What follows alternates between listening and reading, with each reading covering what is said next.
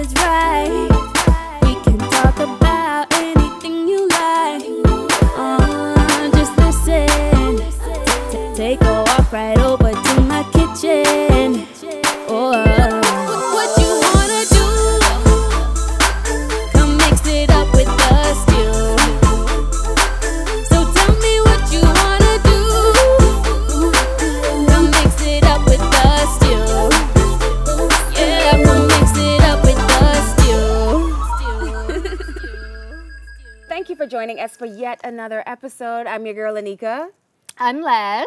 And it's Nay. Oh, I like that. Yeah, it's good, right? What a fabulous way to start your Monday. Today we have in studio Kyle Walkine, a journalist. But before we even get into that conversation, there's been an expose of some sorts in the headlines. Today, take it away. I see some news about Fitzgerald. I can't even call his name right. I can't take him seriously. Being exposed. This is, I can't take him seriously. I mean, for me, this is like not corruption. This is everything at its finest, right? Mm-hmm. This is just news that you wouldn't want to hear in, in a politician, especially all the things that Marathon went through. They try to connect the two. But, I mean, emails got leaked. Actually, China Construction Company's server got hacked by someone in San Francisco, and emails got leaked. One of them what was leaked was Fitzgerald's emails to Sarkis and a few others. And I just think this is crazy. I mean, come on, and I would hate to see that he bounced back from this. These are the type of things you'll see in the States and that ends this person's career. Right. But now, going into silly season, it's going to be interesting to see if but you know what's sad, though? If that's what's been exposed, can you imagine the things that we are not even aware of? Like, it just so happens that someone, hacked their server and we, got to see these emails. But what's really going on with the stuff that we don't even know about? And, really corruption at its finest, and it's very unfortunate. But I'm happy we at least know. Yeah. And, to make things worse, the Bahamar deal is still sealed. It was exposed that what the Chapter 11 bankruptcy filing would have done is really expose the different creditors and everything that was going on with the Bahamar situation. But because that was reneged or the government kind of stopped it in its tracks, it went into the provisional liquidation and all that other good jazz. But regardless, the current deal of Bahamar is completely sealed under the Supreme Court. So we don't even know what's under there and what was the underlying motivation as to why they had to stop. Meanwhile, allegedly, Fitzgerald asking for money to help with his dad, something to do with his limousine company or the limousine he wanted company to get. that And his family this is another thing, right? We're here working our butt off, busting our paying hips. VAT, where the VAT money? And these guys all want to just secure these big contracts and take it away from, the people that are actually, hustling and trying to do the best. And you know what was so ironic to me about the entire situation is that this story leaked on the exact same day as Nomination Day, which happened last week, right? So Nomination Day, and speaking of, ladies, I'm sure if you didn't see it, you definitely heard it, because there was no part of this island that you could drive around on that particular day and not hear boom, boom, boom. The block party. For all of the block parties, all of the motorcades. I mean, starting as early as 9 o'clock that morning, I remember hearing motorcades on the streets, and it was yellow, it was red. I mean, and rallies that night. I was just like, y'all just taking Nomination Day to a whole other level. Politics is a joke in this country. It's so sad, and I wish it would just be over. And the sad thing about it is it's never over. Even after elections, you have to put up with the same garbage day in and day out, and I just wish it would go away, honestly. Honestly. Well, May 10th is right around the corner. And we cannot wait, honestly. It couldn't come fast enough. But, I'm very scared for our country and what we can do. So, again, we just, want to implore that you just, make the right decisions. Yeah, make an informed decision. Make informed decisions. For sure. Get as much information as possible. And, I mean, yes, as fun as these rallies are, people, I mean, listen to the ones that sound a little boring, because they might be saying something. Something that might be beneficial to you. All right, I know they sound boring. I want to shift gears completely. I'm sick and tired of silly season. I've been trolling on Instagram a little bit. And, sometimes you're scrolling through and you pop up on your Explore page and, it has all the pretty pictures, all the girls and da-da-da. And there are some Instagram accounts that are more popular than others. Yeah. And it led me to kind of ask the question, are some of these girls doing this for fame or if they setting thirst traps? And I tired of seeing y'all bungie out on Instagram with a scripture attached to it. That's a thirst trap. Thirst trap. We My see goodness. right through it, honey. I need you to stop pairing the word of God with your booty. All right? So ladies, like, what do you think? You know what? It's such a fine line. Yeah. You know, because you look in that selfie. You look amazing, girl. Like this is like you. Mm-hmm. But then why is it something inspirational and profound With your cleavage out. and a selfie? Yeah, I just don't get. You know, like No, it's our thoughts. It's our thoughts. Oh. So she's like, this is me today, and I have thoughts from today. But you know what, y'all? I honestly See, think... now I get it. I really think, though, and mind you, it might have been someone else, but ever since Kim Kardashian became as famous as she is, straight up through media, and then with the advent of social media taking off the way that it did, and her fame, I think all of this kind of plays in. Like, she kind of showed an entire generation, hey, you could be famous for being beautiful and showing all your lady bits and everything that God gave you, so why not? Okay, so it's a little bit of Cameras both. on your phone, just do it, honey, do it. do it. Okay, so it's fame and thirst. Because I mean, Yeah. I mean, Oh. everyone me. has a little bit of thirst, I think, on their social medias. And, you know, there's no shame What kind in of thirst, a though? little bit of thirst. Is everybody- But just don't take it too far. Like, you could have a thirst every, like, line on Instagram. so it's thirsty for attention. That's what I'm saying. What kind Oh. of Yes, thirst are we? because thirst can mean a what we're couple of looking for. things. Like if you Tell a me. thirst trap, you got your bungie out because you want dudes to hit you up. So like, Yeah, Right, you know what I mean? that No, attention. yeah, it depends on in where you that are in sense. life. yeah, and then you could be thirsty for attention. Like you got your bungie out because you want likes. So Right. it all depends. I Got just it. put it I away. just, Put your What cover your about, bungie, what please. about paying for followers? Oh no! Why Paying for Why? followers? Why? You know Like- what? That is closely attributed to actually mental disorders Is because it? people are that eager and hungry for attention that they will pay for it. Yeah, Mental that is- I'm very disorder serious about- or definitely some childhood void Yeah. that they need to Same fill. thing. Where Daddy wasn't there. He just wasn't. You guys are Speaking not kind about people. daddy, Yeah. I want to actually talk to you, Les. Okay. Would Talk to me. I want to talk to you, Les. Okay, let me turn around for this one. It seemed deep. Yes, Yes. Hunty. Let's do this. Tell What? me. What's going on? Do you call your significant other daddy? Would you call them daddy? I think to be honest, I might have once in my lifetime, but it Ooh. felt awkward. Felt it felt Really? yes. No. It felt weird as hell. And again, it's not something that I'm going to knock because, like I always say, do what works for you. Do you, boo. But for me, it felt incredibly strange. And I was like, yeah, no. You were thinking about it too I don't deep. think I'm gonna do it's that. supposed to be no, sexy. it was in the moment, mind you. But then Anika. afterward, I was just like, but you ain't nothing like my dad, yo. No, This you is- take no. See, you taking too much, Les. You're taking too much. It was creepy. It's just So you call Well, you know, okay, so daddy is the usual okay for me. And then you could just remix it and just be like Zaddy. Like Zaddy Really? is a thing. Oh. Like if daddy freaks you out, be like, hey Zaddy. Like that's a thing. Okay, so it's the DDY that really is the So sexy what about part you? of it. So you could be like, "Ba-baddy." What about you, Miss Married What? Lady? Did you just say the DDY? Ba-bad is the DDY is Like what's the sexy baddie? part about it? Oh. Are you Like saying zaddy, baddie, cratty, zaddy? laddie. Cratty? So now y'all getting into some deeper, darker Yeah. territory. What is She's that? married, Oh. I'm just trying to figure out like She's what, married. Is this like secretly you and Yeah. your hubby's No, talk? no. Something's No, working. I completely. She's married. because I had such a very close relationship with my father. Right, it's something you I won't do. could never go into this territory. That's what I'm saying. It was weird. No. It feels weird. I'll go like Papa or Big Boy. I don't know. Yeah, it's just, yeah. But there's no But daddy. like I said, if someone else wants to do with them, by all means, hey. No, I Do mean, you? definitely pet names are the thing. So my pet name is Baby. Like I'll stick with Yeah. Baby, but Yeah, I'll nothing. do No most daddy. any other kind of pet name or term of So endearment. I'm the only but- freak sitting here. Okay, whatever. Moving right along on the same You're topic the only of one with no daddy issues. with no daddy. Well, Well, moving right kissing. along. Let's talk about kissing. Yeah. Kissing on the first date. That's something that, Nope. I need to check if you got warts. I need to make sure you don't have no herpes. Well, you can see that. No. Did you not? Were you not a part of the other episode of the stew that we just recorded with Dr. Rosie?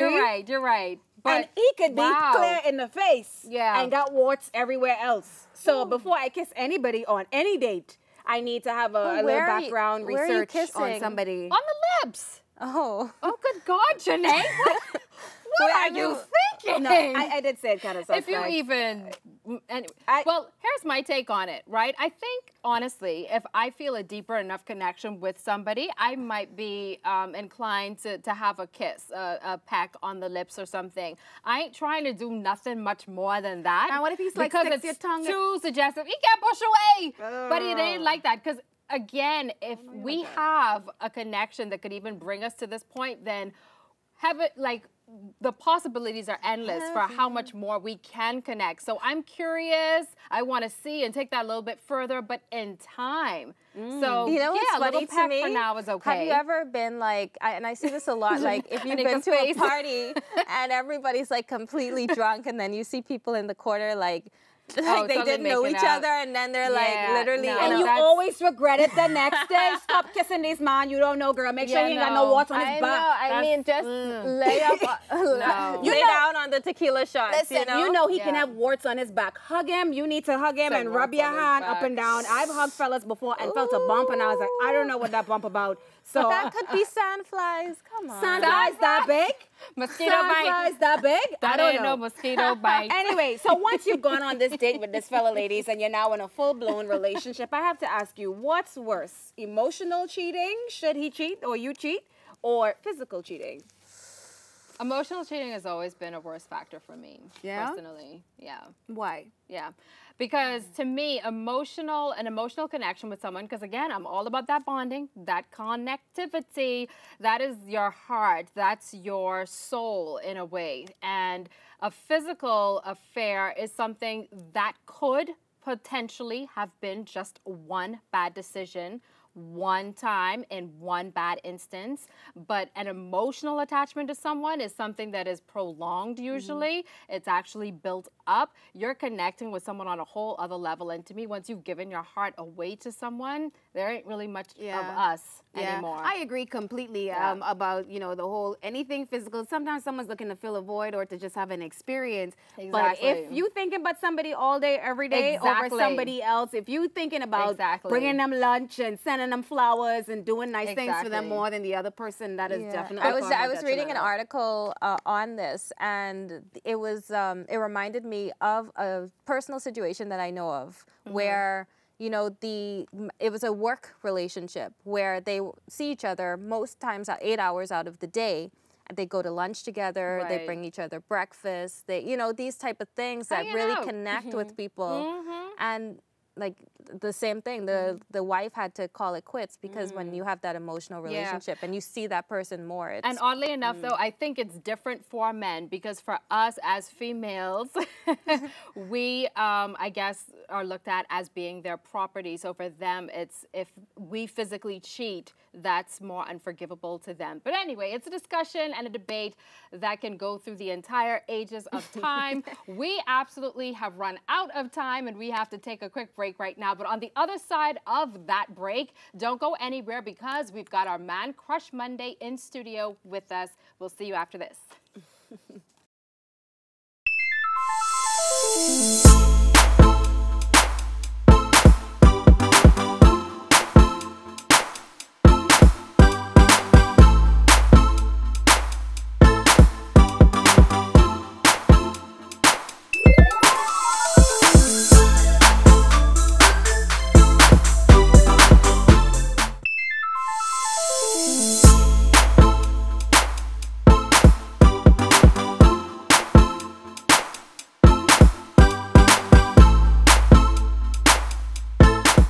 We are back with the stew, and thanks for tuning in. It's time for our Man Crush Monday. Now, when you want to be informed about what's happening in and around the country, all you have to do every weekday evening is turn on your television set to this gentleman. He is television news anchor for Our News TV, Kyle Walkine. Please welcome him.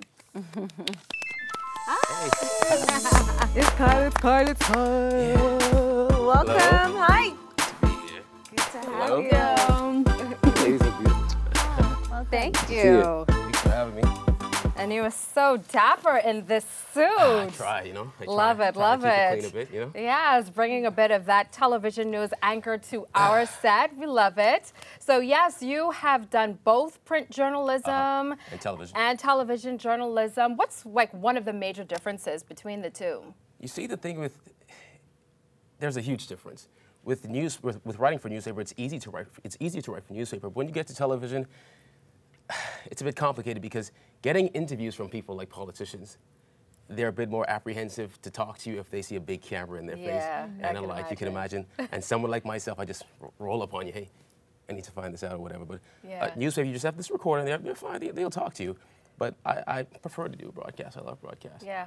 Have you found, though, that the politicians have been a little bit more anxious to speak on camera or, you know, deliver news simply because it's silly season right up A politician is never anxious Really? to deliver news on camera. I thought they'd be wanting to, get their agenda out there. And especially if it's a controversial topic, we have to pull teeth just to get an answer out of them.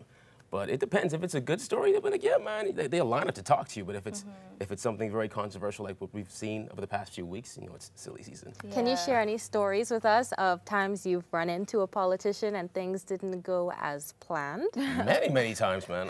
There was one incident last year when I was waiting outside the House of Assembly to interview the Prime Minister.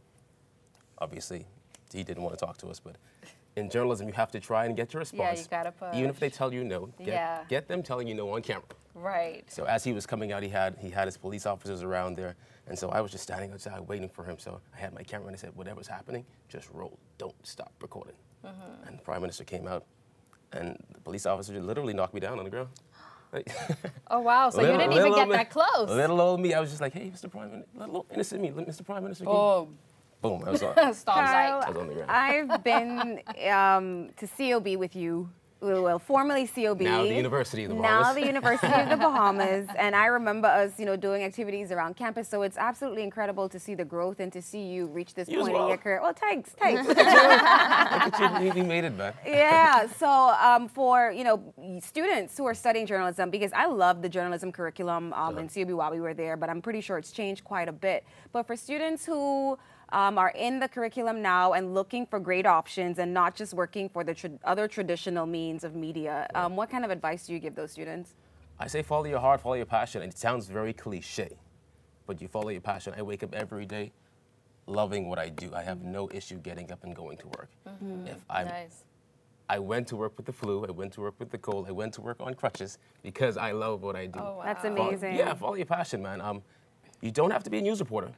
Social media has opened a love lot that. of doors. And exactly. So that's what people. I want to talk about, because when I studied, or when we were studying journalism in COB, everyone said, "Are you going to work for ZNS?" And I was like, "God, no." I said the same thing. Yeah, I didn't want to be a seriously, reporter. like, I hated that. yeah. Shit. I'm not going to be a journalist. Seriously. But, And I hate hard news, but I think that I like, you know, writing for editorials. So expose us a little bit more to what are some of the other options in the industry that young people can look forward to. And there's a lot out there for young people to do. You have Instagram, you have YouTube. The world is your audience. You can do so much online. And I think people just need to find their avenue, find what they love to do. You have women doing beauty blogs, fitness blogs. Yeah, and it's all a part of journalism. It's all a part of journalism. Yeah. But you have to be responsible. Does WhatsApp news drive you nuts? That's gone viral, right? Man. What does WhatsApp news mean to a reputable journalist? It's our worst nightmare, to be honest. Yeah. Because it's basically this. It's people playing on the, I don't want to say this, but the stupidity. Emotions. The emotions and stupidity of others. Sensationalizing others. You have a lot of inaccurate information, and especially in the Bahamas, we like to believe the worst news possible. So if one person dies, you'll say, oh, I see 6 bodies on the floor, blah, blah, blah. And even when you try to dispel something you try to say, hey, this isn't true, well, you ain't telling us the whole truth anyway. You work for the news. Y'all ain't gonna tell us everything. Yeah. Speaking of WhatsApp news and hard news, recently we had some news that came out regarding Jerome Fitzgerald. Right. Boy.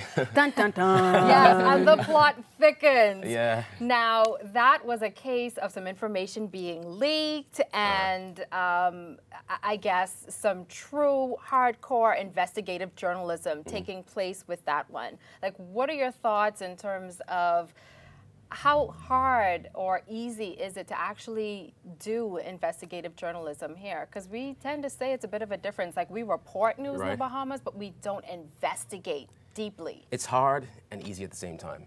It's hard because Nassau is very, very small. But it's easy because sometimes things just fall into your lap. Yeah. And you don't have like to that. Yeah, but you also have to learn to be responsible, because just because something sounds juicy doesn't mean it is true. You will have people come to you with, a lot of times, with inaccurate information, so you have to decide which is the truth, which is false. Because you, as the journalist, you cannot put your opinion in anything. Right. You just have to report the facts and let people make up their mind for themselves. God, you got me riled up. On the same topic of the role of a journalist and the integrity that you should use to operate. Like, for instance, we had a blog here locally that had a very malicious blog post that went viral. I can't remember if it was this year or last year. Such idiots, right? A lot of them. And so my positioning is that a journalist should act with dignity and integrity when delivering stories. But can you speak a little bit more about the responsibilities of a journalist? What are the the things that a journalist should keep in mind when delivering news, and whether that's hard news, whether that's blogging, whether that's blogging? What does that look like exactly? As rough as this sounds, a journalist shapes public opinion. Yeah, and it's I know You it's have true. to learn to be responsible. I work for the National Guardian, Cable 12.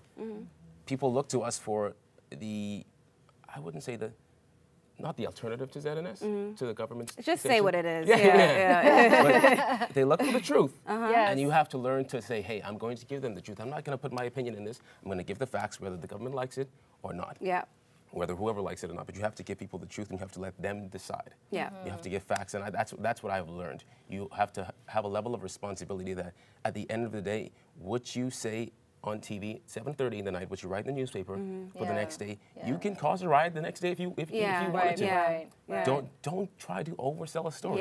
Just speak the truth and let people make up their mind. Wow. Do you think a lot of that has been happening this particular season, that people have gotten the facts or gotten as much information as they possibly can so that they can make informed decisions for the upcoming election? Like, what's your overall feeling on the climate for this election? Social media has become such a blessing and a curse for this election. It's a graveyard. It's annoying. It is now. not funny because you have people. I'm sure you would see these long forwarded messages on WhatsApp and social media with people making things out to be news that really aren't. They're not news. Yeah. They would create a statement from an MP or a cabinet minister that's really not from them.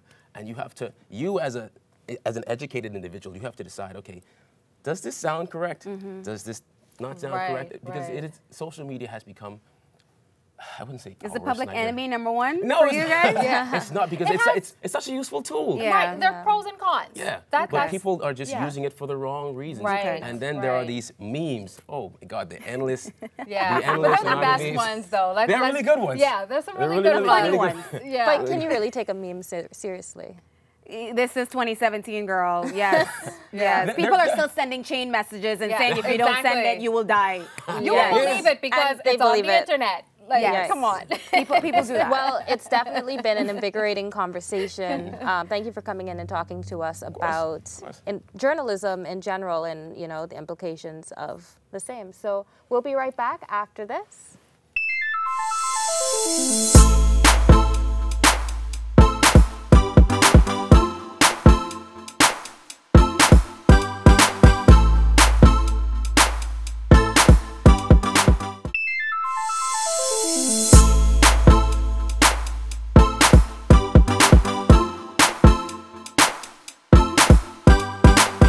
Hey guys, you're watching The Stew, and this is your tech tip. To all my gamers out there, Sony just announced that its PlayStation Now streaming service now includes current PS4 games. That means PS4 games will be added to the PlayStation Now catalog at no additional cost. The actual names that will be included in that catalog isn't released just yet, so stay tuned for more details. Thank you for tuning in to this week's tech tip. I'll see you guys next time.